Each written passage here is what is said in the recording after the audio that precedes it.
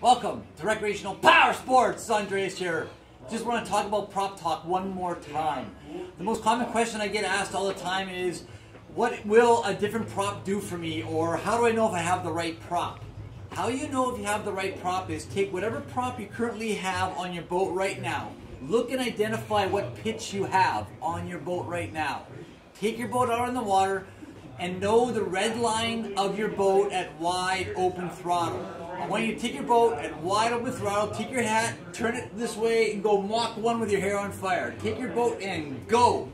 Whatever boat you have, know the red line of your boat, make sure your tachometer is working. We don't want to blow up a motor and have a piston go throughout to the side of the prop. But we do want the motor to operate in the top operating zone that it can operate in, so you get the best performance. Whether you're just cruising or whether you want bottom end power, like recreational power sports, you want power to move you. So when you're tubing, wakeboarding, water skiing, you want to get some power out of that engine, and you can't, it's like being on a bike. You can't be in third gear if you want to be in first gear with a full load. Like, you need to get some power going. So how you know is if you have a 15 pitch prop at wide open throttle, look what your RPM is. The difference between the 15 and the 17 is 4 miles an hour faster for the 17 because it's a higher gear, 400 RPM lower.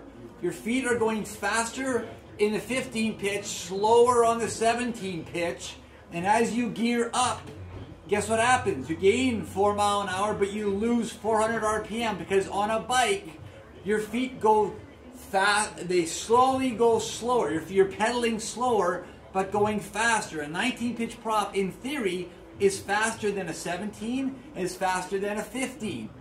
But do you have the power in your legs and the motor to turn a higher gear at optimum RPM for what you're doing? If you just want to go cruising, then you obviously don't want to be revving at red line at wide open throttle. You want to be in a higher gear because you want lower RPM to get better fuel economy. If you want to be tubing, wakeboarding, water skiing with more weight in the boat, more people, then go to a lower gear prop to get more power back in the engine so you can pedal up a hill with a full load. Again, 4 mile an hour difference, 400 RPM difference, don't over rev the motor. But when you call me, I need a baseline. I need to know what boat motor you have, what pitch of prop you have, what gear you're in, because you have a single speed transmission, and then I need to know at wide open throttle, what is your RPM rating at wide open throttle so we can do the math together. The math doesn't lie. The weight, you can't change the weight of the boat unless you got to throw the kitchen sink out of there. So obviously we want to go boating and have a good time. We want to weigh it down. Let's get you the right prop for the right gear. Just want to talk one more item here, the stainless steel props versus the aluminum. One of the problems or one of the challenges I have is once you tell me what boat motor you have and what pitch of prop you're running, because it's identified on the propeller, somewhere on the prop, you'll know what pitch it is. And if you can tell me at wide open throttle what RPM you're getting, I can do a mathematical calculation as to what to do for what gear to put your boat in. One of the real hard problems I have is when you run an aluminum prop and you have a really, really heavy boat and you put the throttle down and you're just going, the aluminum will bend and flex sometimes and distort and just sit there and spin because it's basically ball tires on the back of a limo. It's just spinning out like a drag car racing off the line, and you're getting this high RPM reading and you think, oh, I'm over revving, but really you're just spinning out because the aluminum prop can't get no traction and can't paddle for you because it's just spinning. Its wheelbarrow it's trying to push is too heavy.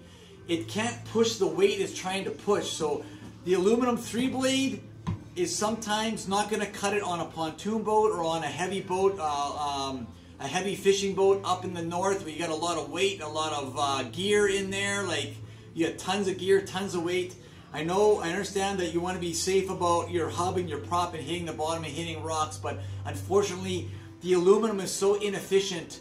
You actually get a proper RPM reading with an empty boat, and when you weigh that boat down, these props just become so much more inefficient versus the stainless steel being 5 times stronger. So this is in essence a rubber paddle versus a wooden paddle.